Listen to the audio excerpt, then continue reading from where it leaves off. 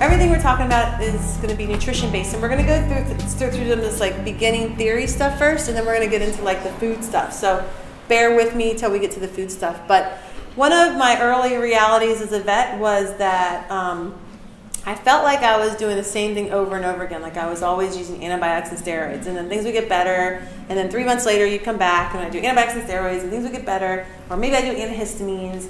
I just felt like I was fixing things temporarily, but not doing a lot of like permanent fixing. And so that's when I kind of went, and I think all vets kind of start the same way. And then I think sometimes when you start to realize that, you branch out and you start to look for more tools for your toolbox. A good vet should, you know, a good vet or a good anybody, a good carpenter, a good cameraman, a good anything should, if you can't solve a problem, you should add more tools to your toolbox. So for us, you know, for me, I should say acupuncture, herbs, maybe some dentistry, and, you know, a big thing for me is food. I think food is one of those tools in the toolbox, and I think it actually is one of the most important tools, which is why we're talking about it. I wish more people would come and hear about nutrition, but it's the hardest talk to get people out. CPR, no problem. Disease recognition, no problem. First aid, no problem. Nutrition, there's like crickets. So this is probably the biggest group we've had for nutrition. But yeah, but I mean it's an important thing. So is nutrition important? Well, if we forget about nutrition first and we just talk about our body, and all this relates to their bodies too. So when I say us or them, it's all the same. Yeah, nutrition, well, forget about nutrition. Let's just talk about our body. 98% of our atoms are replaced once a year.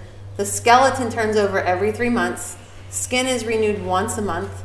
Enterocytes, which are the cells that line the intestines, small intestines are renewed 72 hours, large intestines 12 days. So our body is renewing itself. You know, we have this remarkable ability to heal and make ourselves new, which is cool. I love who quoted this, but no single act or influence alters the environment of the cells of the body more than the ingestion of food. So our body's constantly changing, and what do we put into our body to help it have the energy to change? Is food. And Purina thinks it's the most important thing that we put in, you know, that helps our cells. This is Dr. Royal Lee, and I like to put him up here for a few reasons. One, I like his products, but two, you know, this was back in the late 18 through early 1900s. So nutrition stuff has been going on for a very, very long time, and for some reason it's still something that's not catching on. But, you know, his quote, most people are willing to admit that the foundation of health is adequate nutrition. Few people, however, have studied the subject of nutrition sufficiently enough to recognize that most of the ill health today is directly a result of malnutrition, which means we're basically starving ourselves to death, even though we have lots of good foods. And I mean, that was like back then, and I mean, now I feel like it's probably even worse, you know, because I remember, you know, when I was a kid, I felt like I picked more things from the garden and ate fresher foods and things like that. But we have an abundance of food, you know, but, you know, we're starving to death because of it, and you'll see what I mean by that. But he's actually the guy that invented the whole standard process stuff, and standard process is one of the few things that we use, but they actually are they use whole organs and whole foods in their supplements. So has anybody ever heard of EPI, exocrine pancreatic insufficiency? It's a disease in dogs and cats and humans. We see it a lot in young dogs, more so than anything, but your pancreas makes all your digestive enzymes, and if your enzymes, if you don't make enzymes, then you can't digest food. So if you eat food and you don't have the enzymes kicking out of your pancreas, then your food will just go out of you. So usually we see it in like shepherds or a big breed that around, and it could be any breed, but around 3, they'll just start to waste. You know, and you don't know why, and then you run this test and you find out that's what they have. And the guy that figured out EPI was actually a guy like Royal Lee, and his daughter was dying, and he decided to just like go get a pig's pancreas and feed it to her, and boom, she was better. So like the power of healing is sometimes in the organs themselves. Now, pharmaceutical companies came around, and what did they do? Well, we can't like package pig pancreas, so let's make up fake pig pancreas and sell it for like $200 a bottle, you know. And then they have the powder that you would buy if your pet had exocrine pancreatic insufficiency, and that can be governed and regulated by the FDA, and it's very expensive, and everybody makes money off of that. So his product line comes from whole organs. So if you had a heart problem, he probably has a lot of bovine heart and other things in it, mixed with some herbal stuff and everything, and it heals from a different direction. And most people know that this meat is a lot less healthy than the internal stuff. Like if we love liver, it's probably healthier to eat than breast. But who wants to eat liver these days, So, this is called biojunk. It's like what we eat every day. It's the stuff that we put into our bodies. And what happens with biojunk is you eat it, and then your cells have to process it, right? So your cells have to break it down and turn it into pee and poop, simplifying what the cells do.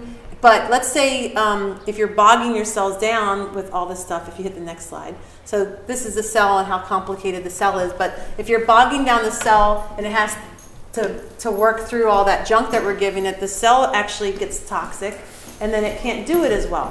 So if it can't do it as well,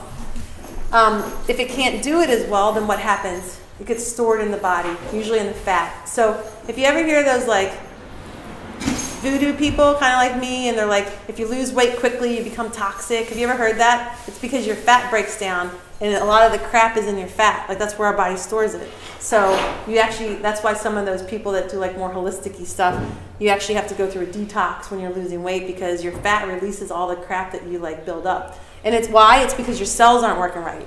If your cells were working right, they kick it all out. But how we choose to eat, how we choose to feed our dogs, messes up how the cells work, which causes problems.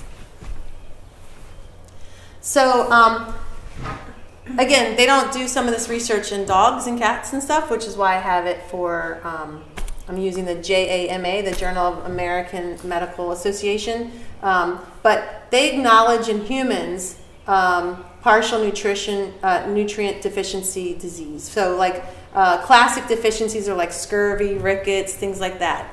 But there's subclinical deficiencies that we're seeing, and I guess the biggest one right now is gluten. Not the real.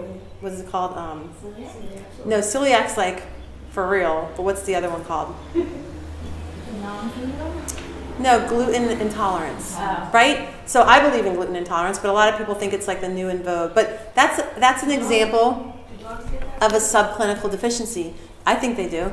And you will too when I get done, if I do my job. No, but subclinical deficiency are common. So like gluten causes inflammation, and that leads to problems that we'll learn about. But there's other subclinical deficiencies such as like vitamins and minerals. Like how many people are getting vitamin B injections now from their doctors? Or now babies are supposed to get vitamin D like almost from the time that they're born, because they're saying that we don't have enough of it and the sun's not giving us enough, and we're wearing sunscreen and everything. So our foods are being changed such that they're not as rich with minerals and vitamins. So maybe I don't have rickets or something else because I don't have enough vitamin D, but or calcium. But maybe because I don't have vitamin D, I'm getting hypothyroid. That's subclinical. They're not going to blame it on that, but it's something that contributes to me having hypothyroid. If you have thyroid disease now, they'll tell you to go on vitamin D. Most autoimmune diseases, they're making sure you're taking enough vitamin D. Why? Because it's a subclinical deficiency. Your immune system's affected from not having enough. It's an antioxidant, but it's also a vitamin. So human physicians are learning to recognize that poor nutrition related to vitamins and minerals is a problem. But it's less recognized, I think, in veterinary medicine. In humans, the type of stuff that we see with subclinical deficiencies are decreased or overactive immune system, joint health, joint problems, seasonal challenges, digestive challenges, cognitive health problems. When you think about, what's that one thing people have where they don't know what it is, so they call it, like you're just like, don't feel good all the time and your joints hurt. Fibromyalgia is an example of, they think that's a subclinical deficiency or multiple things that come together, So every case has a nutritional component. Every case has some nutritional component. And I think that's, like I said, it's as important in my tool bag as my stethoscope is nutrition. Again, what we know about humans, because they don't do studies like this in pets, but what we know about humans in high carb grain diets or high carb diets is that if you eat high carbs, and everybody had pasta, right? Sorry. Is when you eat pasta, it elevates your blood glucose levels, right? And when you elevate your blood glucose levels, your pancreas spits out insulin. And when the insulin gets kicked out, it also spits out the insulin-like growth factor, which that growth factor is pro-inflammatory. When you break down carbs, it turns into sugar, which is pro-inflammatory. So any women in here that have had bad yeast infections at some point, they usually say lay off the sugar or the breads for a while because it's inflammatory, and yeast love that stuff. So, when glycation goes through, which is breaking down the sugars, it basically, the end products of glycation bind to proteins, which ties up the immune receptors, which causes decreased immune function. And then lectins, which is a byproduct of like grains, cereals, nuts, potatoes, things like that. If you consume too much of that, you get allergic or immune reactions, which we see a lot, I think, are related to allergies, which is why if you've ever had the vet say go grain-free from allergies or ears, it's because of all this. But the most common effect that we see is the GI tract. Most people don't recognize that, like bloating. You know, you eat pasta or legumes, like too much beans, and you bloat. You know, that's a sign that something's wrong. You know, what do? Watch TV and tomorrow it's better and then eat more. But it's a sign that something's wrong. And that's what we need to recognize with our pets and with ourselves, is that there's dis-ease and there's disease. This is so much easier to fix than this. So disease is when like you're hypothyroid or you're diabetic. Dis-ease is when you start to have the symptoms, like, I don't know. I probably picked a hard one by saying hypothyroid, but I don't know, let's say before I'm hypothyroid, my facial hair gets a little darker, or my hair is thinning a little bit, or I'm gaining weight and I can't lose it. Like, but when I take my blood test, my thyroid's still good. Like, probably a better one to say is pre-diabetes. You know, maybe your blood work shows you're pre-diabetic, and maybe you have some of those symptoms like bloating, or you're tired after you eat, or things like that. But you're not drinking more and peeing more. You don't have like the full classic diabetes yet. You know, it's much easier to fix pre-diabetes than diabetes. What do most of us do? Say, oh, I'm pre-diabetic, I guess I'll wait for the bees to come. You know, I mean, that's what we do. A lot of people, maybe not you guys, but a lot of people do. They get the test from the doctor. They go, oh, shoot, my mom was diabetic, my dad was diabetic. My sugar's 100, it used to be 80. And the doctor says, you should eat better. And then come back in 4 months and get that test again, and we'll see what's going on. You know, I don't think a lot of doctors, unless you have a good one, say, what's your stress level like? You know, what are you drinking every day? You know, what are you, you know, what's your diet like? You know, let's do like not only your blood work, but let's look at your vitamin mineral panel and see what you're deficient in. Like, I don't think most human doctors go to that stretch. I think that they usually say, well, how much are you sleeping? Do you sleep? You know, like, do you eat regular meals? I don't think they go through all that. They should. That would be preventing disease. I think most of them say eat better, lose 20 pounds, and see you in 4 months. And you're going to get diabetes, so, you know. Are you exercising? You should. Okay, bye. You know. So if you have a better doctor than that, let me know, because I should go to him. Or her. Or her. So allergies. Many foods, grain-based, will contribute to inflammation. How? So I just kind of told you with grains how all that stuff happens, but inflammation causes cracks. Inflammation of anywhere. Our whole body's skin, our intestines' skin. 70% of our GI tract in our GI tract, 70% of it is your lymphatics, like your lymph nodes. Most of your lymph nodes are in there. So your GI tract is like the center of your immune health. So, and your intestines are all skin. So when I talk about inflammation, I'm talking about everywhere. But inflammation is basically when something swells and then there's cracks and crevices so things can move in, like bacteria and viruses and things like that. But when we talk about like the GI tract, for instance, when you get those cracks and crevices caused by inflammation, then what happens is those bad things, whether they're viruses or parasites or what else did I say, yeast or the wrong bacteria, they dump right into the portal system. That's where it goes, into the portal system, which goes up to the liver, and now your liver has to work harder. So your liver has to work harder to break down all that stuff. And then if the liver works harder, that affects your adrenal glands, and the adrenal glands make your stress hormones and also all your sex hormones. And if you make more stress hormone, what happens to your immune system? You know, it goes down, it shuts down. I don't know if you remember like flight or fight, but when you're in flight or fight, which is your adrenal glands making too much stress hormone, steroid, your immune system calms down, your GI tract calms down because you're trying to like live. So who cares about your immune system at that moment? So when our liver works harder, our adrenal gland gets stressed, and our immune system goes down. So that whole cascade leads to a bunch of things, but skin issues are the biggest. So one of the hardest things, skin disease is probably one of the biggest problems I see, and one of the hardest things I have with teaching people about that is we have to start with the gut. It's all starting with the gut. Sure, I can give you antihistamine and this, that, and the other thing, and I can make the skin better, but it will never get better unless we go to the gut, because that's where the immune system is, and that's what feeds the skin. So I like this because it kind of just shows you really like how everything's like interconnected. But like here's the duodenum, which is the small intestine. Solid lines means it gets stimulated by. Dashed lines means it inhibits. So the small intestine gets stimulated by the pancreas. And then you can see the other things that actually get inhibited. So, the pituitary gets inhibited, the medulla gets inhibited, the liver gets stimulated by, like everything's connected to just one organ. So I like to give myself as a good example. Where's the adrenal glands?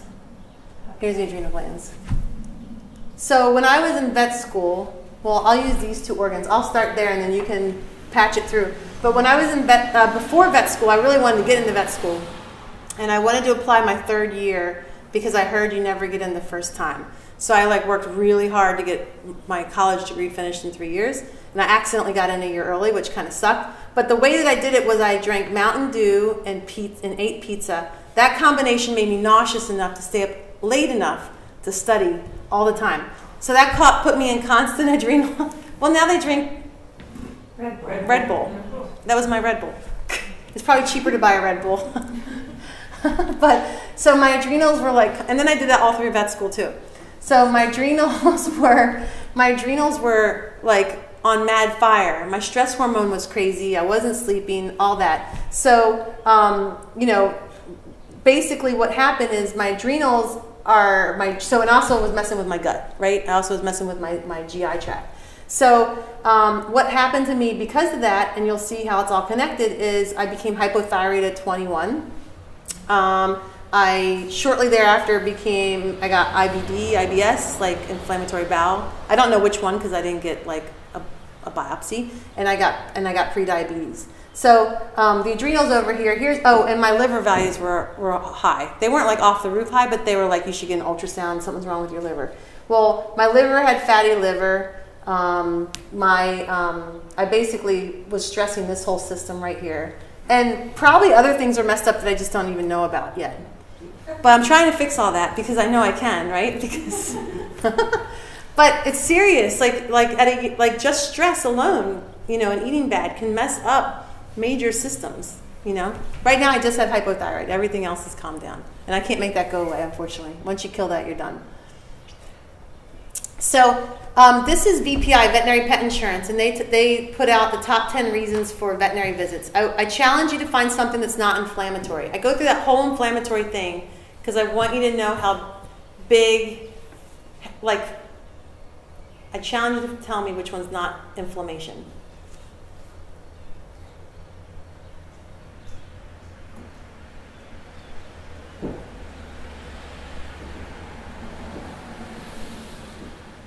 Don't feel bad. If you think you have one, definitely say what it is. Does anybody have one that's not inflammation? I would think might be the eye infection. Well, infection's inflammation though. Somehow bacteria or something invaded and caused inflammation. Non-cancerous tumor. Believe it or not, now Western medicine doesn't think that's inflammation, but Chinese think that all cancers are because of inflammation. But you're right, Western medicine would not cause cancer's inflammation. But we can challenge that because stem cells are being used everywhere now in different countries and in pets. And we cannot give stem cells to a pet with cancer. If you get stem cell therapy for your pet, you have to sign a waiver saying that we tried to find cancer and we told you that if your pet has cancer, it'll make it worse. Why? Because stem cells seek inflammation and they grow it. So if your dog had mast cell tumor, which is a skin tumor, a tumor of the skin, and we gave your dog stem cells, it would make the mast cells like go nuts on your dog. So stem cells seek inflammation and heal. And they're cells that don't know what they are yet. So in Italy, they're actually hooking tumor necrosis factor to stem cells, giving it to the patients. They're using it for breast cancer. And the stem cells travel to the breast tumor and take the tumor necrosis factor there and are killing the breast cancer. So that tells us, I don't know that someone would directly say that, but the way stem cells are working, it is finding it as inflammation. It's not going to other parts of the body that don't have tumors. A lot of people say renal failure.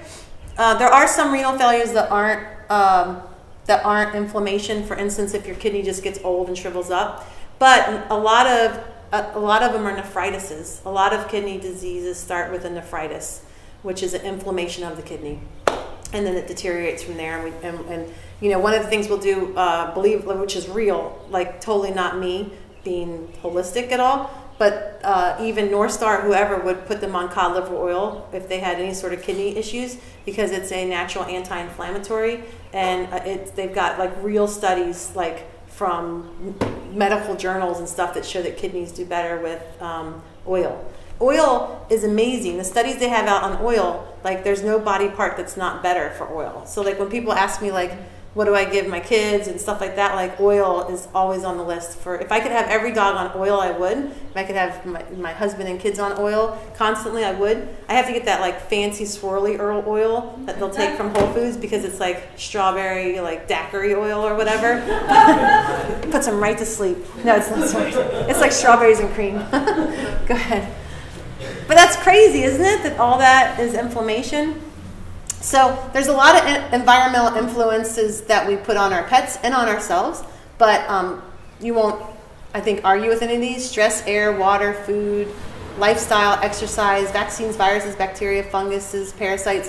Which one do you think you can have the most influence on for your pet? Which of all these factors do you have the most influence on?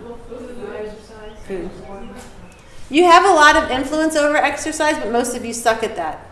Because we're busy. Like we have, but we never not feed them? Like, well, probably not. I mean, most of us make sure, even if we're in a hurry, we throw down a bowl of food. So I think you're right, I would say these two, and even lifestyle, but I think that we're pretty bad at this. Most owners are pretty bad at lifestyle and exercise because we're busy. Huh? No whispering. No. Oh, vaccinations. Most people are not. We do have influence over that, but the government does, and then most of you just listen to what the vets tell you to do, you know. Go ahead. Even water, because I give filtered water, or they sometimes distilled water. Yeah.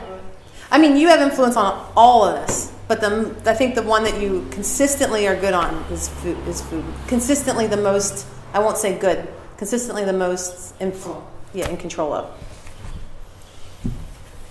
So another Purina quote, because I just think it's great. You'll never use Purina after this talk, even though they say all this stuff. But diet is the one most important and controllable of all the environmental changes. By feeding carefully selected amounts of specific nutrients, we open the door to a cascade of changes that ultimately can influence the health status. Nutrition can influence biological decisions cells make about gene expression. Who wants to go buy Purina? They know it, and they still sell it to you. We just bought Merrick. Huh? Purina just bought Merrick. Merrick's a really good food, but it won't be anymore. So if you feed Merrick, get ready. Don't yell. I'm not yelling. I'm not yelling. We use it. Purina? Yes. And my husband is on the fence because all the things that are going bad with Purina isn't the brand that we use. And I'm trying to tell him that we need to, that's why I'm here. Well, he should be here. He's at baseball. Well, that's why Kyle's here. Huh? That's why Kyle's here. Yes, Because he's going to put it on YouTube, I'm trying to and explain then to he him can all watch this, it. And You have to give me that video. Yeah, talk to your husband. Talk to your husband. Get our dogs off of Purina, please. Go ahead. Sorry. So this is where most of you guys are. Maybe not you guys because you're here, but a lot of people are here. Go ahead. Sorry about the heat, by the way. Yeah, it's just... Quakers like it hot and helps them meditate. Are you guys Quakers? Huh? Big money for hot yoga. Yeah, it's like hot yoga and Quakerism all rolled into one. So, again, I said all this before, but I just want you to hopefully this goes in your head. Every case has a nutritional component. All diseases start in the gut. A lot of psoriasis and stuff like that, even with people now, I don't know if you need people with those diseases, but they often start in the gut. Even regular medical practitioners who aren't Ayurvedic, or acupuncture, a lot of regular doctors are starting in the gut with a lot of things. Giving women probiotics for yeast infections, that's not necessarily for your yeast down there, they're starting in your gut. So people are recognizing this is a healthy gut. So a healthy gut, you have, these are the enterocytes. The enterocytes are the cells that line the intestine, and they have villi. So parvo or feline distemper, those diseases, what happens is it kills the villi. So the cells can't actually take in the food. The villi aren't there to take in the nutrients. So we basically support them and hope they don't die and dehydrate from starvation before. The virus itself isn't awful. I mean, it is, but it's awful because it kills those villi. Those little teeny things die. And then we just have to support them and hope that they grow back. And they grow back, some of them grow back in, 72 hours and some 12 days. So that's why we support them for usually 5 to 7 days, and we're starting to see a turnaround. They don't all die the same day. That's the other thing. With those viruses, every enterocyte villi doesn't die the same day, so that's why we have that period of time, 5 to 7 days or whatever. So we have all this good bacteria that helps keep out the bad stuff. This is like a mucus layer. This pretty blue is like a mucus layer that also helps keep bad things out. And then what else is in there? I think that's the main stuff. Go to the next slide. This slide kind of shows you what different things do. This is an illustration of a yeast, yeast overgrowth. But let's say, for instance, non-steroidals. Non-steroidals directly affect the mucus-producing cells. So the cells that are down here that produce the mucus, they get kicked off on. And that's why a lot of NSAIDs cause GI side effects, because it's directly affecting the mucus production part, which is a protective layer. Antibiotics kill all bacteria, good bacteria, bad bacteria. So when that level is gone, then things, this just shows yeast, but you have to think about the other things that we're eating that aren't good that, are slipping through. So, and then when the yeast come in, that starts to affect, that causes the cracks, once the good bacteria is gone and other things are moving in, we get the inflammation, and then things can actually sneak through the cracks into the body, into the portal system, up into the liver. So it kind of demonstrates what we were talking about earlier. If you have increased intestinal permeability, you get colitis. In people, it's Crohn's. In dogs, we see colitis, inflammation of the GI tract or the colon, leaky gut syndrome. That leads right to food intolerances, allergies, which leads to your immune system breaking down. So I'm just trying to super duper prove to you that the gut leads to all the problems. What you're feeding leads to all your problems, all their problems. So does it matter what you eat? Should you eat an unneutered male kitten is the question. He's got testes. It's a boy. That's for the cat people in the room. Was any animal? No animal was injured in the picture. No. I don't know. No, I'm just checking. No, it definitely wasn't. It definitely wasn't. So nutritional therapy. This is another thing that's so hard because we're all so busy. And, I had someone today, they wrote me back and they said, I don't want to pay you to talk. Because we had our first visit and we talked because I wanted to run a bunch of tests and do this and that. They weren't quite ready. And then I sent them a survey about the symptoms their pets were having. I said, fill it out and I'll send you a plan. They filled it out. I sent them a plan.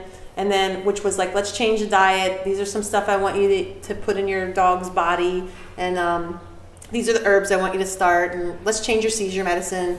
And then she called back and wanted to know pricing, which we gave her. And I said, make an appointment, so we can do some acupuncture or get blood work or get something going. And she goes, I don't want to make an appointment again just to talk, But I was like, it takes patience. It takes talking. It takes months. Literally, if you come in with an immune or skin problem, because those are the big two that take the longest, I usually say you have to give me 6 months. At least 3 to be convinced that things are changing, but for like full happiness, 6 months. And I know the body turns itself over quicker than that, but I don't know, I really feel like 3 months things are really good, but if you stick with it to 6 months, you got like a whole new pet, like literally a whole new pet or person. And does anybody play the superpower game? I always play the superpower game with people. When I'm evaluating you in the office, I'm deciding what superpowers you guys have. Because we all have them. We do. We do. My lawyer has 7 superpowers. The more I hang around you, the more I know about your superpowers. And I'm actually building a team of like Avengers of my own, like House Paul's Avengers. And we're going to be like the Justice League of New Jersey. But we all have this one. This is one superpower that everybody has, and it's called innate intelligence. And I like this slide. Actually, I like it because it's describing this word that only chiropractors use, and people think chiropractors are nuts for saying innate intelligence, but this is a guy from Harvard Medical School. So you see how I like throwing Purina under the bus and Harvard under the bus. But innate intelligence is this. This is innate intelligence. And a lot of doctors will say there's no such thing as innate intelligence. But what it is, it's the wisdom that our body has to basically repair itself. Like we have that. We have innate intelligence. Our body knows how to heal. Our body has a super wisdom that favors life rather than death. And we depend on that power. And if doctors can let clients know, not just let clients know, like he's talking about, I'm saying clients because I have patients, but I can't tell a dog, you'll get better. You will. Like believe it and you'll get better. But they do that with people, right? If you tell them they're going to die, they're going to die. If you tell them, oh no, you can beat this cancer and you empower them, sometimes they do, or they live much longer than that because you told them they could, and you made their innate intelligence believe it, and then I'm sure they went online and read that they should eat fruits and vegetables, and all that stuff happened. But if you let patients know that they have that force in them, they'll get better. They'll get better. And unfortunately, this is hard to wrap your head around, but in acupuncture school, they totally believe in this stuff, so forgive me if this is going voodoo on you, but you give that energy too. So like I can't tell the dog he's going to get better, but the clients that believe their pet's going to get better, they touch them differently, they respond differently, they treat them differently, and that energy that you give makes the pet better. So like when you hear about healing powers and all that stuff, which I have, it's a superpower. Like in acupuncture they talk about like you can't be too tired, or I won't heal, I won't give my energy to the pet. They're really talking about, I don't have like chi, maybe I do, but but that's what they're talking about. They're talking about that ability to, use your good energy to let the pets know. So, that we totally see that with patients that are terminal and in veterinary medicine, when the owners put a little bit more heart and soul into them. Like some dogs that should be dead 2 years earlier are still alive, and it's all because the owner is putting their heart and soul into the pet. Yeah, I can think of like 3 patients offhand that should be dead, and like they still have sparkles in their eyes, and it's because their owners are like on the floor with them and petting them and like putting them in a what's that thing called that you pull a kid on? A wagon to go around the neighborhood. If you're assuming he's just dead and you leave him in the corner, he's going to die. But like when you put your energy into him, they're going to live.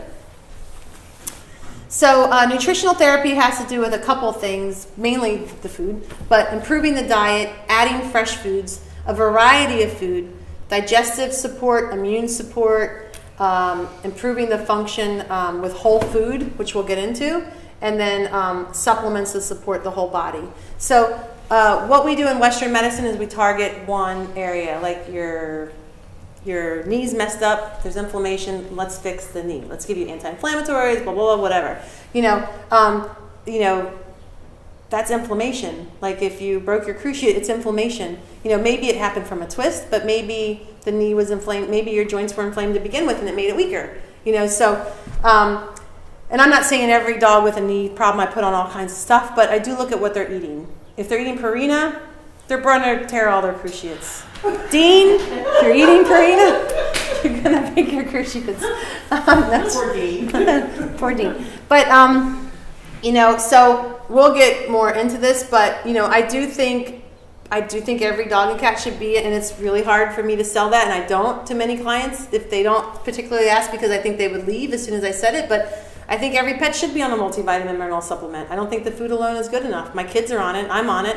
I do think every pet should be on probiotics at least 3 times a week. You know, I do it that way. You know, my kids are on probiotics. You know, if you got antibiotics as a kid for your upper respiratory or ear infection, you're messed up right then. I just proved it to you with that other slide. There was a problem that started right then. Hopefully, well, back then they didn't give you a probiotic to fix it, but hopefully your immune system healed itself. But you do that too many times. Maybe back then, I mean, shoot, your mom probably, like, you probably had like 10 ear infections and they gave you antibiotics 10 times, and then your mom played with the drugs anyways, right? So she had extras on the shelf. So when you had a sniffly nose, she gave you 3 days of antibiotics that she had left over. So everyone in here is messed up. At least my kids' generation know not to use antibiotics like that. But you guys are screwed. This whole room is screwed. Our kids are probiotics. Yeah. If you put like a teaspoon of yogurt on your food a day, does that count? It does count, but dogs and cats do have different bacteria than we do. So I don't think it's bad. And you have to see how much sugar's in the you know, because some of the yogurts, but like the Greek yogurt, yeah. Yeah, I mean, I think a great treat is yogurt, banana, or sweet potato, and honey mixed together, you know, and put them in ice cube trays or in a Kong. Like, I think, you know, honey, yogurt, and then, like I said, peanut butter or banana or sweet potato. That's for dogs, right? It's good, too. But no, it is for dogs. Oh, cats. Cats love tomato sauce. They love pumpkin, sweet potato. A lot of the fiber stuff cats really like. Cats love tomato sauce. A lot of cats love yogurt. Cats like yogurt. Oh, I can find that. It's in Yeah. the yogurt.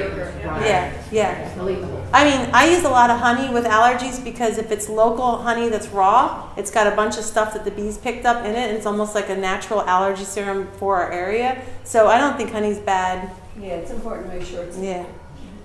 But local raw, if it's got stuff in it that grosses you out, that's the good stuff. You know, if you see bee butts in it, that's what you want to eat. Definitely. If it's clear honey, Lisa, you taught me about the local raw honey for my poodle JP, because he was such a little, can I say bastard? yeah. Giving him the shots, and that local raw honey really, he's no longer on any allergy medicine. Yeah. And it's not just the honey, but I think the honey is, when we start to take things away, they're always like, what can I take away? Because after 3 months or so, you start taking things away. But some things stay. Like honey, I think, is easy and it stays. I'm sorry. It wasn't this hot in here before. I love some. It's not snow. What's crazy is that all the Quakers that come here are like ancient, and I don't know how they don't die. Like literally. They're used to it. I guess so. Like they're like these little old men and women, and they're like, they must have heart attacks every week. I hope they're not listening. Well, they couldn't disagree with me. Like, we're going to have more lectures here so that they can get an air conditioning unit. So, nutritional therapy, again, is food and the correct supplements. And the whole reason of those things is to cleanse the liver, support the immune system, antioxidants. So, multivitamin mineral tablets basically have antioxidants in them. They support the immune system. Things like cod liver oil, probiotics, like those do all 3 things. Sometimes if a pet's really messed up, we'll put you on something to detoxify the liver. I don't know if anybody in here has had that, but some pets I'll give like a liver cleanser with. So the big question that you all have is, what do you feed your dog? And we're going to get into that too, but everybody's different. Like everybody is different. So like I can't answer that question I can tell you what I do for my dogs. And one of my dogs is a little bit different than the other 3. Well, they're all different, but I do one thing very different for one than the others.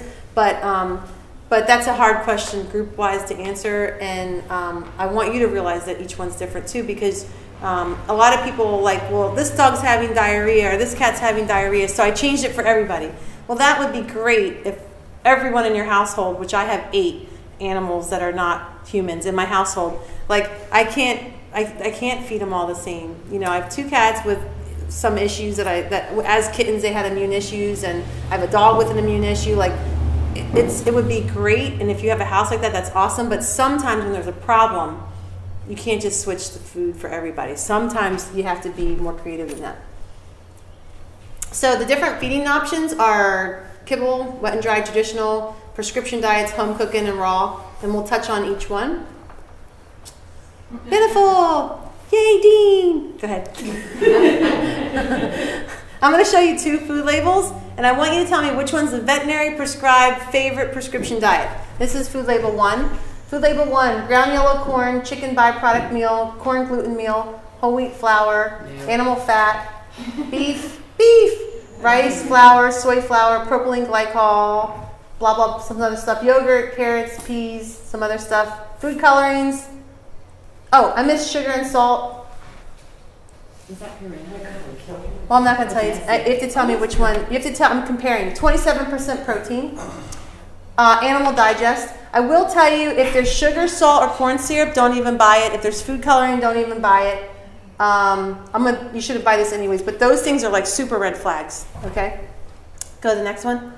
Here's the second ingredient. The second label. Chicken byproduct meal, brewer's rice, corn gluten meal, whole grain corn, pork fat, powdered cellulose, dried chicken. There's chicken. And all this is stuff that's big words that make this healthy. 35%, 35% protein. Which one is the prescription diet? I think the first one's a prescription. It looks like Hill Science. The first one? Because it has the corn in it. This one has corn. Well, it has corn gluten meal and grain corn. I wouldn't feed either one of those, but Right. I know when I'm seeing Hill Science, I was amazed at the filler in it. Right. Well, this one is Hill Science, but they're not much different. They both suck. This one looks like it has more protein in it, so you can't go by the protein. The other one actually had beef in it. This one had dried chicken. This one has a higher, because it's dried, so that means it sucked all the water out of it. You know, so it probably is a little bit heavier weight-wise. But this is, if you go to a veterinary nutritionist from a university, they'll feed you Hills, because we got free Hills for every week in vet school for as many bags as we wanted. This has on it veterinary recommended. This is Hills ID, prescription diet. It's junk. I think all the prescription diets are really junky. And if you read the labels, I don't know how anyone with an education of any sort could think that it was healthy to feed their dog. Especially paying as much as they charge for that. Yes, and if you're buying this stuff, you're paying a lot. So like, hopefully you'll learn to. But amazing. If you ever actually read the labels, it's amazing, and it's the #1 veterinary recommended vet food. This is another label, and I think you'll just see the difference. Boneless salmon, salmon meal, herring meal, russet potato, peas, whitefish, sweet potatoes, salmon oil, alfalfa, herring, flounder, pumpkin, turnip greens, spinach, tomatoes, carrots.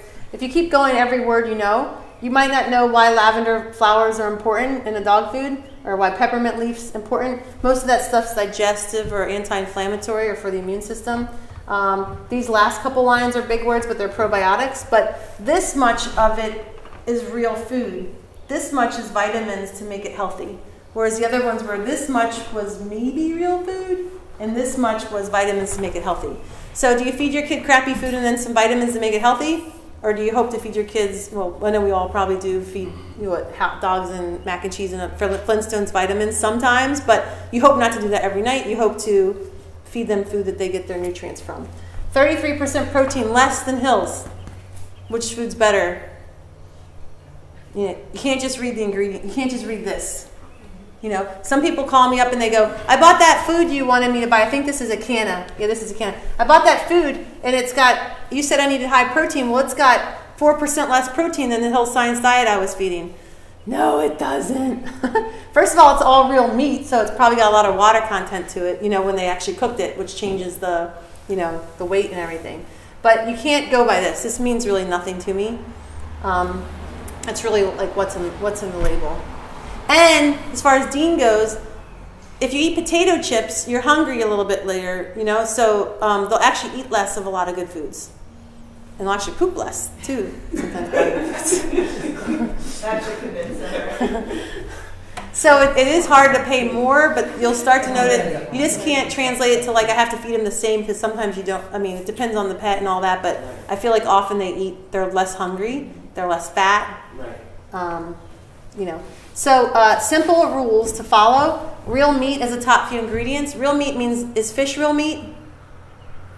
Flounder is. So that's how they trick you. If they use poultry, that's not real meat. Fish, like it's not a real name of an animal.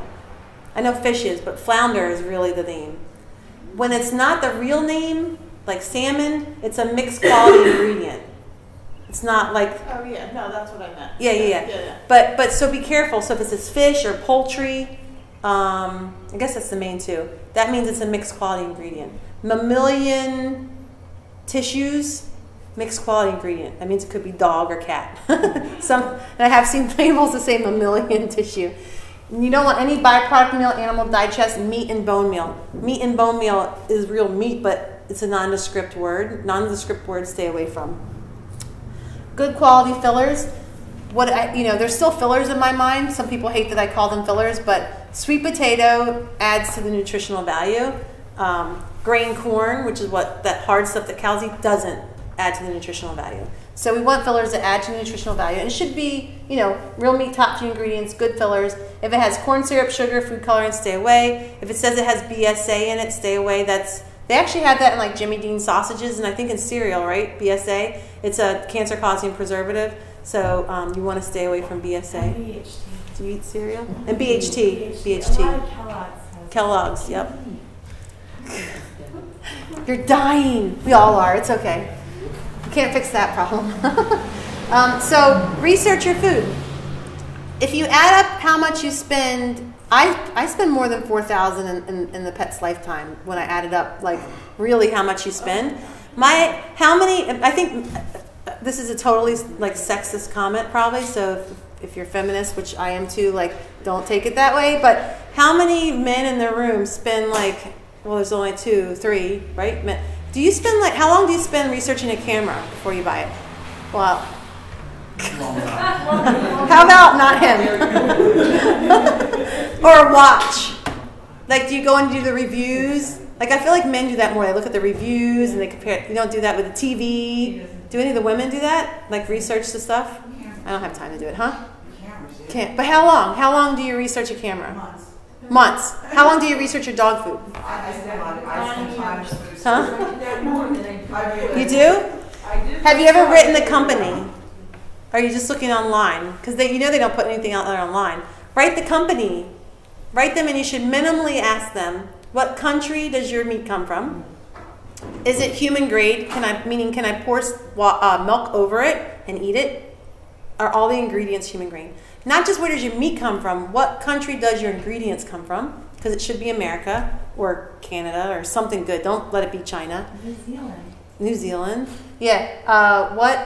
Anybody that wants this can just have it. Like, just email Jen and she'll send it, so you don't have to. If you do my sign-up sheet and put your email address, I will. Yeah, she'll email you the copy of it. Yeah.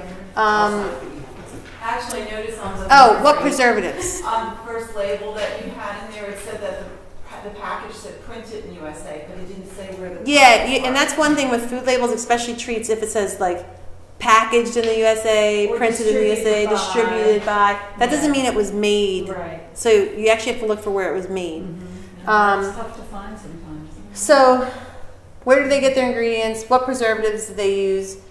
Research the preservatives once they tell you. If they don't answer you, they don't know, then you probably shouldn't get that food. The ones that are good will like be proud to answer those questions.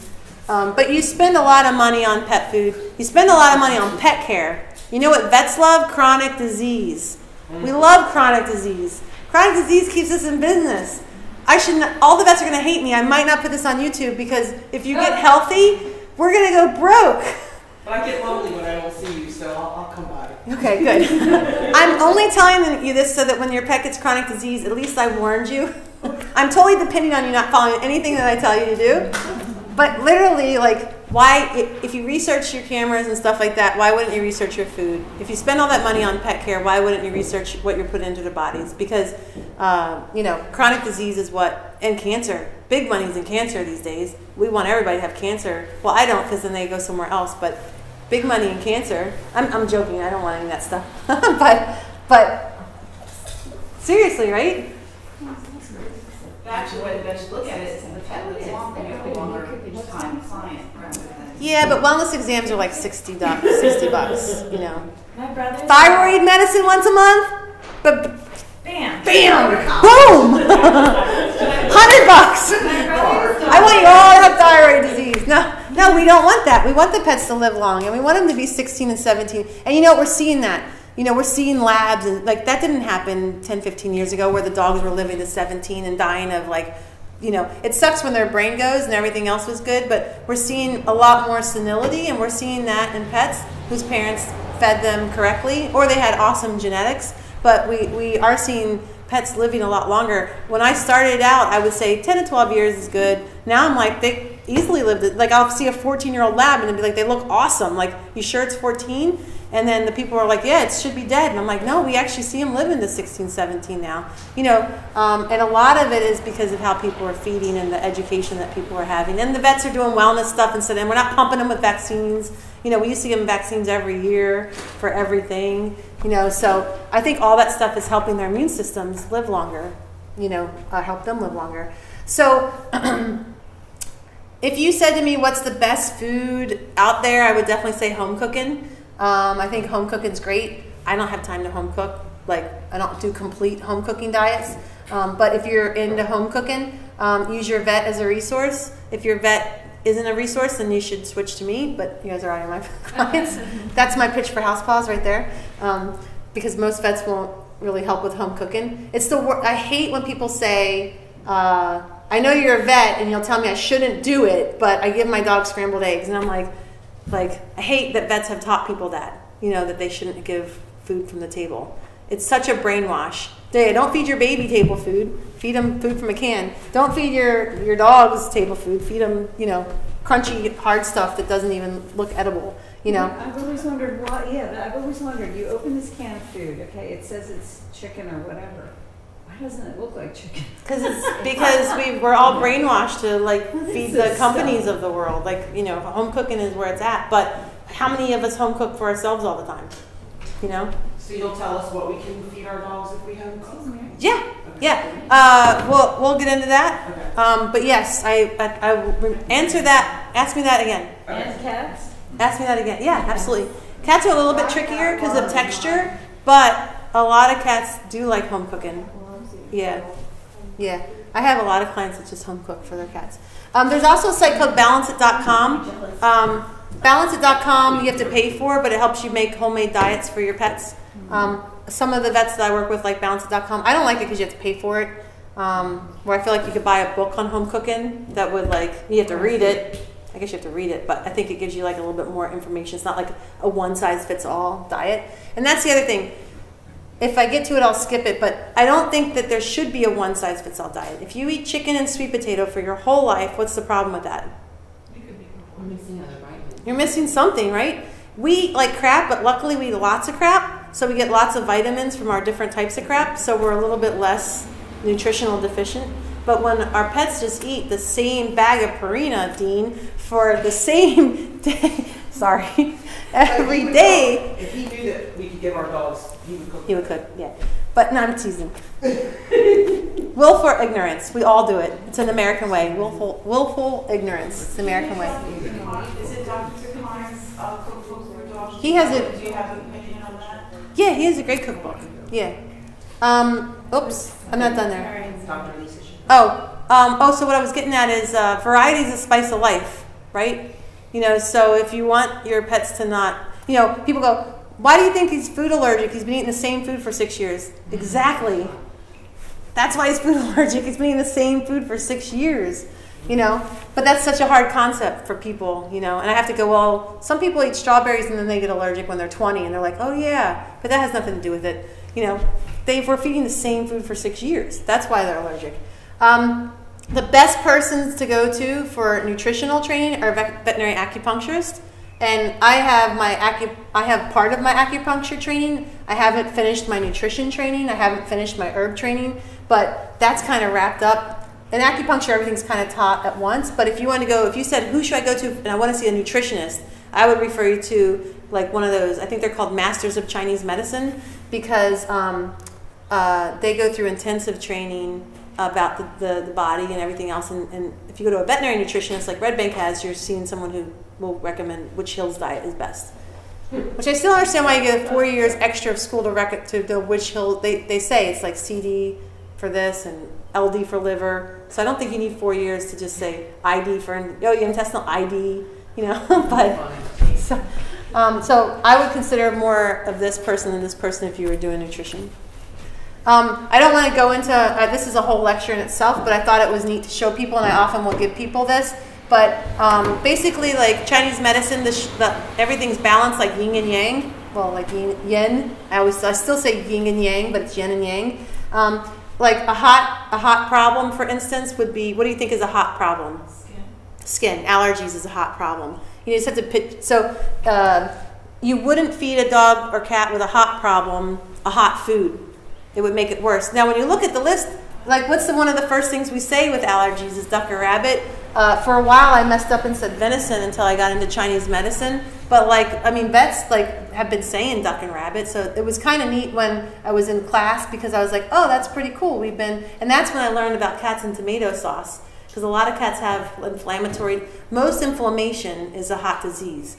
So this is a very abbreviated list. I picked out weird, I tried to not have everything that was available. I tried to pick very things that you guys would see. But a lot of the times when people are home cooking, because I want you to do variety, which means if you go onto balanceit.com, they're going to say feed a half a cup of chicken, and you're going to have a boring diet with no variety. So you're home cooking, but you're still going to make them not have the spice of life.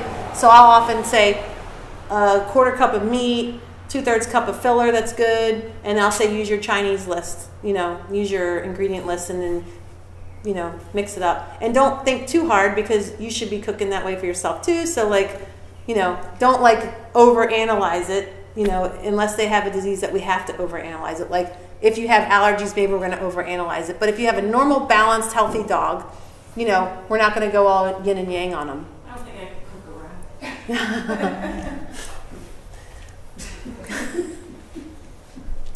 around. There's no rabbit rescuers here tonight. Chance always chases rabbits. Maybe I'll just let him get one. Yeah, there you go. Yeah. Raw food. There's a couple different types of raw food. There's raw food and veggies, like sojos. Sojos is a food that's raw food and veggies, and you add water to it. It's a dehydrated raw food, and then you cook your meat. If I had people on raw, that's one of my favorites, because I'm not a big raw meat fan. Why? Because I've been to slaughterhouses, and if you saw the meat, you would probably want to cook it too. Unless it's sushi grade, you don't want to eat raw meat. In the United States, that stuff is not, it definitely has stuff on it that we cook off of it.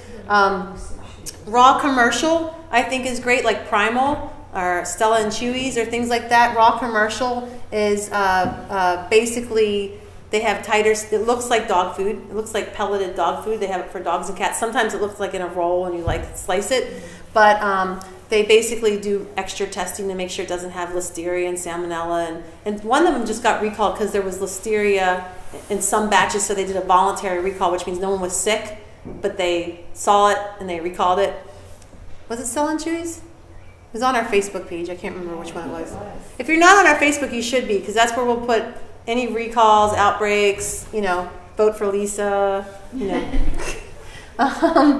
let's see. Oh, the commercial raw is often antibiotic and hormone free. That should probably be another question you ask your dog food companies if you write them. Is your meat hormone free, antibiotic free? It's good to know. It might not change your mind, but at least you know a little bit since you're writing them anyways. Raw from the butcher, I hate that. I have some clients, and if you're here and you have raw, I'm totally not I'm yelling at you just as much as Purina. I get it. It's cool. I'm not really upset with it, but I wouldn't choose this. Why? Because I've been to the slaughterhouses and I've seen puppies with toxoplasmosis because their moms ate raw and then they were pregnant and they got toxo when the mom was pregnant, and then the puppy comes out, having seizures and problems like that. So does it happen often? No. I eat brownie batter all the time. I eat cookie dough all the time. I've prayed for salmonella and I've never gotten it because I would love to just lose 40 pounds. But we used to eat raw bacon.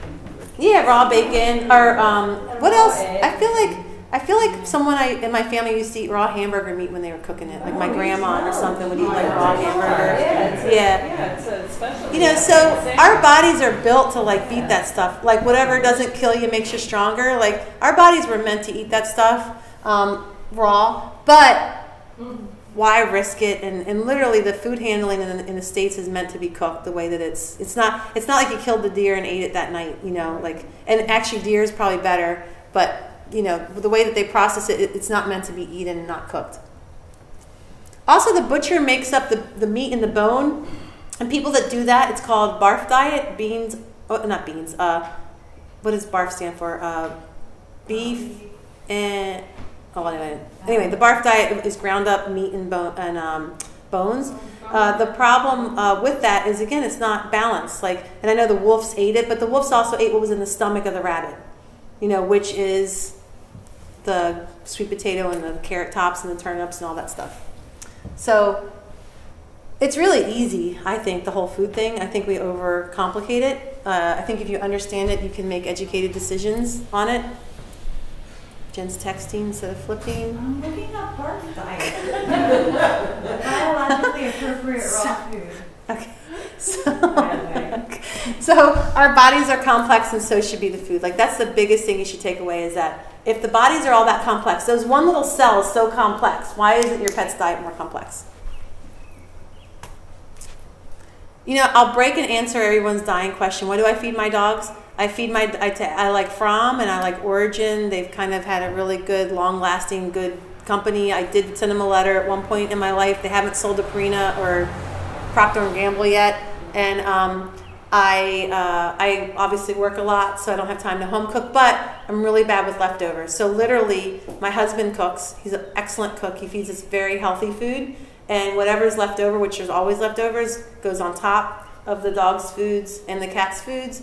The cats actually eat right on the table, despite us not wanting them to while we're eating. So my cats love peas and sweet potato and stuff like that. They fight over it, actually. And Is that all they get? Just what they eat with you, or do you give them another product too?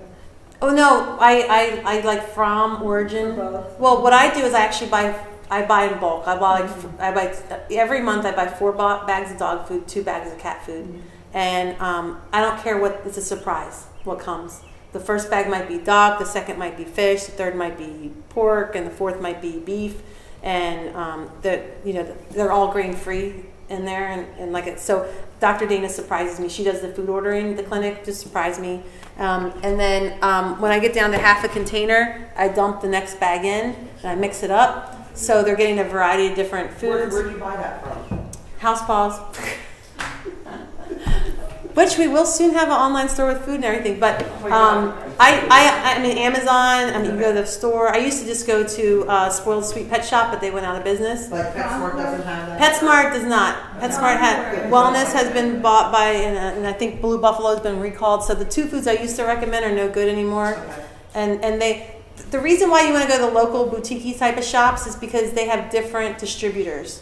Petco and what is the store you just said? PetSmart. PetSmart. They buy from the same distributor, which is Hills, Eukanuba, and Procter & Gamble. Okay. So they don't have the other stuff because they don't use that distributor. How do you spell Fromm? F-R-O-M-M. Chewy.com is great. Yeah, you can also get that at Concord. That's what I've Yeah, Concord. I've been feeding my dogs that for about 5 years. Yeah. From that hospital. And then I add water. Most cats are chronically... That's okay. Most dogs and cats are chronically dehydrated. I personally hate wet food, although I'm not opposed to it. I just personally, they fight over the can top and they cut their tongue, and I'm a vet and I shouldn't have that happen. So I pour water in their food, like warm water. If you cook chicken or anything like that, I totally recommend that you throw the whole carcass in there, including the bag of good stuff that you throw away. Throw it in there, boil it, make broth, bone broth, and put it in ice cube trays, and then warm that up and throw it in their food because it's got the marrow, healthy stuff in it. And you were going to throw out those gizzards and stuff anyway, so why not throw it in there? After you boil it and get the good stuff from it, feed it to them. Now you don't get the bones. You're taking. No, I make broth. Yeah, like broth. Yeah, when we have Thanksgiving dinner, we throw everything in a pot and we'll boil it and we'll make a broth and freeze it and put it in a big ice cube, not ice cube tray, a bag for the pets, and then we can warm it up and put it in this broth. I have one, like I said, I have a couple pets with immune problems, so they eat a lot more homemade food than the other ones. I do give everyone a multivitamin mineral powder. The immune ones get something a little different. They all get fish oil and they all get probiotics 3 times a week. But honestly, that's quick for me because, like, literally, I'm scraping the plates when I'm cleaning them. You know, and we have extras in there, like in a trough bucket. You know, for the next. You know, if I don't like them too much. And obviously, if you home cook, you cut down your dry food because otherwise they'll get fat because you're feeding them what you thought you were supposed to plus more. So if you're home cooking on top of dry food, cut your calories on the dry food, right? Because otherwise, you're just overfeeding. Do you give them the dry food if you're home cooking? If you're home cooking completely, no. But I don't have time to home cook completely, so I use a little bit of both.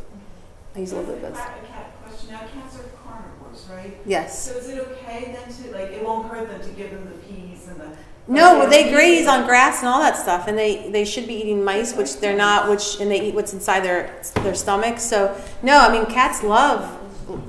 Most of cats' problems are because they don't have fiber, which is why we do grain-free. In their cat foods, there's fiber, sweet potato, you know, that sort of stuff. So whole foods are important. Whole foods are foods in their original form. They're grown in the ground. They're not processed. And we'll get into this a little bit more in a second, but whenever you have a whole anything, like you pull off a branch of white willow, I don't know if anybody's old enough that the kids used to get white willow and chew on it. White willow branch, does anybody know why my grandma would give my infant mother white willow bark branch to chew on? Aspirin. Yeah, before drug companies came around, white willow bark was anti-inflammatory. So the farmers would pull off a branch and that would be the chewing stick that they would chew on, and it would numb the gums because it's anti-inflammatory. When you change it, the drug companies change it to remodify it to make it so that it's a drug, they change some of the complexity of it, the enzymes, how it reacts, and all that stuff. And what happens is it doesn't work as good, and then you get more side effects. Which is why homeopathy and all that stuff was really cool back in the day. And Hahnemann University, he was the forefather of homeopathy. So it used to be a real thing, and all that stuff just went to the wayside when the FDA and pharmaceutical companies got on, and they had to regulate stuff and make money off of it, because you can't make money off of white willow bark. So whole foods are important to all animals, us and them. So food synergy, and we're going to get into some studies that are going to convince you why you need to give them variety. Food synergy is defined as the added health benefits that foods and their constituents provide as a whole. And this suggests that the health benefits of any food constituent will not be equivalent or greater than the health value of the food as a whole. So the piece is not as valuable as the whole. Food synergy studies, like real food synergy studies, fish and broccoli study. When you combine fish and broccoli, and this is I was going to say pocket pets. This is rats. When you gave fish and broccoli together, the combination was 13 times more effective in the reduction of lipid oxidation, which is like a detoxifying thing, than one food or the other. So when you fed them together, how they work together, 13 times stronger. 4-fruit study. When you actually ate fruit salad, orange, apple, grape, and blueberry together, the combination was 5 times higher with antioxidant activity than one alone. I never can say that word right. Marjoram, is that how you say it? Marjoram. When you add that to salad greens, the antioxidant capacity goes up 200% just by adding marjoram. So whole foods work well together. Whole foods work well together. Does it have to be fresh marjoram? Or Can you use the dried stuff? I mean, fresh I think is best. I think the more you process something, and we'll see that in a cat study coming up, the more you process something, you're gonna take away benefits. That's why even people that do the raw food diet, a lot of it's not raw, it's cooked to like 110 degrees because it's like right before things start to break down. When I had that IBD thing going on, I went raw, like hardcore raw, and it didn't work for me at all. I actually got lots of bloating, extra pain, worse than ever, vomiting worse than ever. And I went to an Ayurvedic doctor, and she explained to me, which totally made sense, and I don't know why I didn't think of it because I was a vet at the time. She said, your body's like all messed up. Like how is your intestines going to process raw food? Like it's harder to break down. So I had to go on prebiotics and probiotics, and I had to do lots of cooked stuff, actually. Like I did lots of blanching and stuff like that. Even a salad was hard for me to digest. So I would do like spinach that was sauteed with, she was Ayurvedic, so what's the Indian butter? Because of course it's an Indian ghee. Yeah. So like I had to get my body able to eat an apple and not get pain from it. So that's why everybody's different. Everybody wants to say, my pet's sick, I'm going to get raw because I read raw is good. But if your pet's body is not healthy enough for raw is no good. If your pancreas and your duodenum and all that stuff can't break it down, raw is no good if you can't absorb the nutrients from it. And that's what happened with me. I went raw, like hardcore raw, and my body wasn't able to take it. So whole foods act in a bunch of different ways. They're anti-inflammatory. They block angiogenesis, protect cell membranes, activates the body's detoxification mechanisms, promote apoptosis, which is the death of cancer cells, work in synergy with other foods. So anybody, this is from a cancer thing, but anybody that knows anybody that's had cancer and they decide to go like fruit and veggies and like hardcore, they have studies that show how much better they do when they eat whole foods and synergy. You know, they aren't eating like one special thing. They're eating lots of fresh fruits and vegetables. Forks over knives? Forks over knives? Mm-hmm. What's that? The documentary just said. Oh. Yeah. So when you take out this piece of the watch doesn't work as good. You know, I think whole foods work that way. I think drugs work that way. My dad injects himself with lizard spit, well, fake liver spit, and it helps his diabetes. It's some product that Novo Nordisk makes. I forget the name of it. But I bet you the lizard spit works 10 times better and probably has less side effects. You know, because it didn't get chemically modified. Like I take natural thyroid hormone. I actually take thyroid hormone ground up into a pill. I don't take the thyroid hormone that's been chemically processed and made. And it's funny, my blood work was always good on that chemically made stuff, but I had side effects. Like I still had dark hair on my face. I take, I think it's called natural thyroid, nature thyroid. It's not the prescription. Armor, like It's Armor. Not the prescription.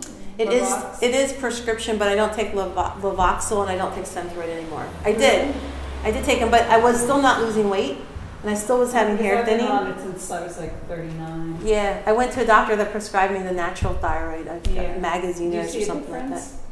Yeah, I do. I have my energy back. Did you know that the thyroid medication in Europe has things in it that we don't have in it here? That is certain hormones. Yeah, it's the whole thing. Are missing in it here that they have in Europe, and they haven't approved to have it in the meds here. I bet you they're feeding the natural thyroid. I bet it's Armor. You look into it, but I bet you it's Armor. That's natural thyroid, and of course it's like marijuana. Now they're like making it at the drug company, but they're trying to find ways to use natural products so they can still make money off of it. So they're giving pure marijuana, and they're making pure real thyroid. But the thyroid I take has T3, T4, T whatever, exactly. Whereas levothyroxine might just be like T3. Right. Yeah. Okay. So no, I see a big difference. Okay, that's good to know. And I have I do have dogs who the owners were willing to try the natural thyroid, which is kind of, they haven't really gone there yet. But if I have a dog that's still having symptoms of thyroid, even though its blood work is good, I'll switch them to natural thyroid. I have a lot of dogs on regular thyroid because they responded, but if they're not responding the way I want, I'll talk to the owners about if you want to try the natural thyroid. Food combinations in mice. This was a study done in mice. Most mice just eat lab blocks or stuff like that. But when mice were fed substances found in healthy foods like selenium, magnesium, vitamin C, vitamin A, this is the study that I'm about to show you, versus what traditional mice eat. Flip the slide. They fed the mice different things in different combinations. So if they only fed them like lab blocks, tumor incidence 100%. If they fed them one of those things, tumor incidence went down 50%. 2 substances went down 32%, 3 substances 20%, 12%. I don't know if anybody here has pocket pets, but we take tumors off of pocket pets all the time. Why? Why do we say? Does anybody know why the vets say? Because they're so inbred, they get cancer. Has anybody heard that with pocket pets? They're so inbred, they get cancer. No, you feed them lab blocks. You feed them lab blocks. Like, what is that? That's not what Wilbur's friend ate. What was Wilbur's friend? Charlotte? No. That was the spider. The rat. Templeton. Oh, Templeton. Templeton ate everything that was in that pile of slop. He didn't eat lab blocks, right? He would go steal the stuff from Wilbur's trough. Templeton did not get mammary cancer. At least not by the end of the book. So can food have health benefits? Of course it can. So another, I'm just going to keep proving it to you until you tell me to stop, but nutrigenomics is another study. I'm going to show you like 3 more studies that like totally will have you like believing everything by the end. But that's basically when food can turn on and off genes. They study this in autism a lot in people. This is an agouti mice. This is a mouse that has a gene problem, and they're born that way. And they basically are the wrong color. They're fat. They have cardiovascular disease, diabetes, and they die earlier. You can flip back. That just explains it all. But basically, when they feed this mouse right here, so she's messed up. When they feed her beets, onions, flip it. What was the other thing? It was like the methyl donors. Onions, garlic, and beets. Flip back. Her babies come out like that. So she had a gene that was wrong, and her offspring should too. But when they fed her those 3 food groups, the babies came back normal. When they did the karyotype, which is they look at the genes, the baby was normal. So they do studies on this a lot in autism. This specifically was one of the agouti mice. So that's why if you have a lot of autoimmune problems or autism or sometimes, they'll talk, you can't reverse a person that already has certain problems, but you can make you can make them a lot better. You can make them a lot more functional because we can turn genes off, and you know that we're renewing ourselves because we learned that on the first slide. This was basically what was in the methyl donors: folic acid, B12, choline, and betaine. I think I said all that. So, Pottinger's cats. Do you guys know Pottinger's cats? No. How can you be cat people and not know Pottinger's cats? 1900s, early 1900s, Pottinger cats. You should read the study. Everybody should read the study. It's a study that basically over a 10-year period, they were studying how cooked foods affect cats. And it's crazy that they did this, and we still are doing the same thing we've always done. But they did multiple generations, 900 cats, and he had 4 feeding groups. And basically the first feeding group was raw, fresh food, and then it got more and more. The last group was like super, super processed food. The last group of cats, like I think 4 generations out, were sterile, completely sterile, couldn't reproduce. In general, the cooked food groups, different levels. What? I said that would be Now you know how to solve the feral cat problem. And you cannot spay and neuter them at 4 weeks old. Just feed them lab blocks. But the cook groups, and when you look at this, think about your own cats if you have them. The cooked food groups, I feel like I see this every day. Bone changes, dental disease, immune disorders, decreased activity, cardiac abnormalities, GI, respiratory, hepatic, fertility problems, kittens dying, behavior changes, osteoarthritis, thyroid problems, tumors. We cause this stuff in our pets because we feed them Purina, Friskies. It's a cause and effect. Whatever you put into the roots of the tree is going to affect the leaves and the body and everything else. So it's really important stuff.